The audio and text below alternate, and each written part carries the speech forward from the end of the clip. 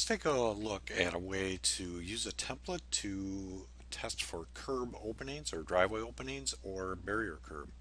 So here's the situation. We have driveways along our reconstruction project here. If we do hit a driveway opening, we want to use a mountable curb and then tie into a saw cut line. If we don't have a driveway opening, we want the barrier curb and a simple cut and fill. And this is very simplified, but it will give you the concept of what we're doing.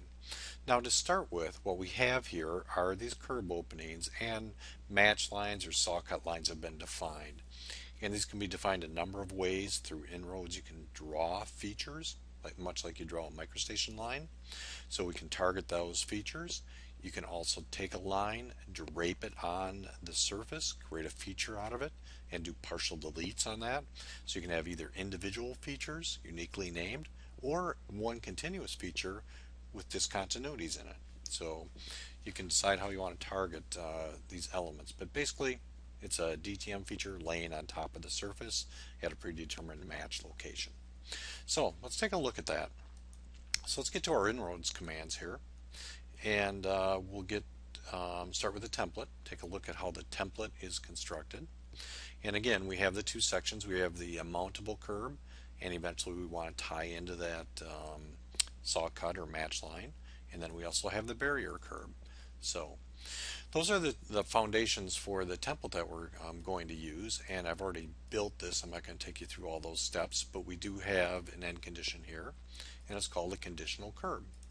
And you can see those two solutions in here. And what we have are both of those curb sections are in here. So we have the mountable curb with an end condition solution that's going to tie to that match point. And we have the barrier curb that's also going to do cuts and fills. We want this mountable curb to be the first solution tested. So what we've done is we've taken an end condition, created this end condition, and said we are going to target not a surface as normally you would see, but we're going to look for a style, a feature style, and the XYZ, so the defined location of it. Now all those features that I was showing you up in the plan view are features, and they all share a style, and that style happens to be this roadway driveway match to the right, and there's a unique one to the match to the left, so we can model uniquely on both the right and left side of the roadway design. So that's what we're doing. We're really not looking for an individual feature name. We could do that, but this makes it much simpler. We're just looking for a style that's assigned to all those match lines. So that's the test. So that's our end condition. It's going to look for that. We really don't have any constraints really going on here. We're not going to use this style constraint. Let me take that off. I'm just going to check for intersection and place a point at that intersection if it finds it. Now the other thing that's going on here is this curb section. We have assigned a parent component to it, and the hierarchy is if the parent's not displayed, the child won't display. And what we've done is this curb and gutter driveways section that's highlighted here, all we did is said the parent component happens to be this component out here, which is called the driveway. Therefore, if this doesn't display, this won't. So we've got that going on, and that's going to be our first priority. As you can see in the flyout, we're testing for that first. Now if that fails, it doesn't find that saw cut line, we wanted to put this mountable curb in there. So we've done the same thing here. We've got this mountable curb, this curb and gutter section. We have very simple either a cut or a fill solution here, but to both of these, the parent component is this curb and gutter, which is the barrier, back to here. So therefore, if neither of these end conditions succeed, the barrier curb won't display. So let's take a look at that in the test scenario, how that would look. So if I take a look at the template here, go ahead and do a test on it, we can see there's a little dashed outline here, and we have the two tests here. So if we are looking for a particular feature style, and I do draw, you can see that this curb and gutter section is showing up here, plus my tie to that saw cut. So that saw cut in this case needs to be at a specific XYZ, so it can tie into it exactly. And if that fails, what we wanted to do then is go look for the surface. So we would either get our cuts or fills. And you can see that the curb section's not there.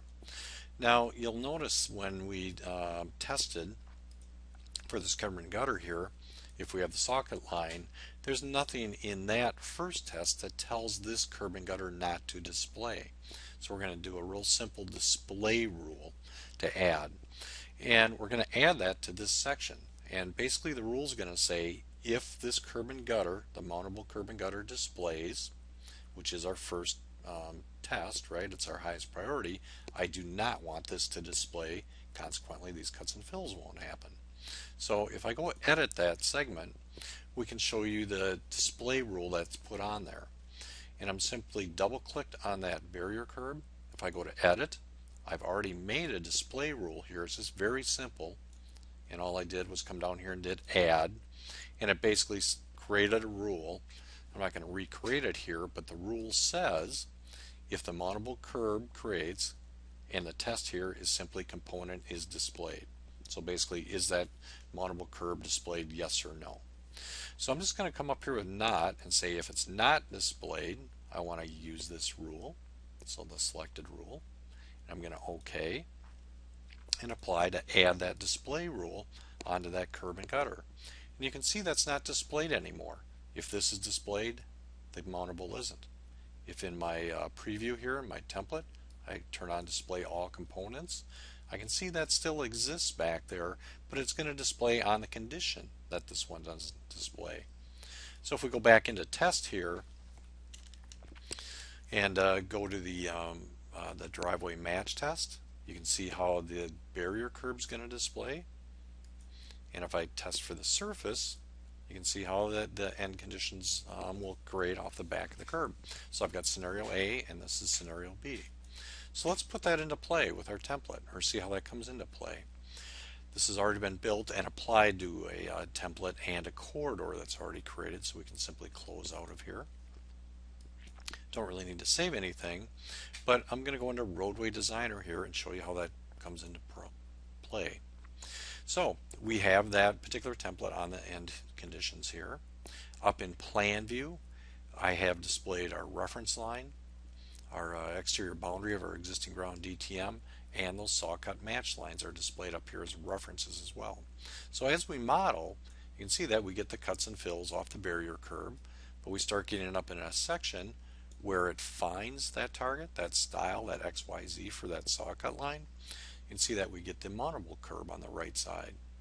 So that's just a simple way that you can create a template that'll either create barrier curb or mountable curb depending on the test conditions and seeking for a feature XYZ. Thank you for watching.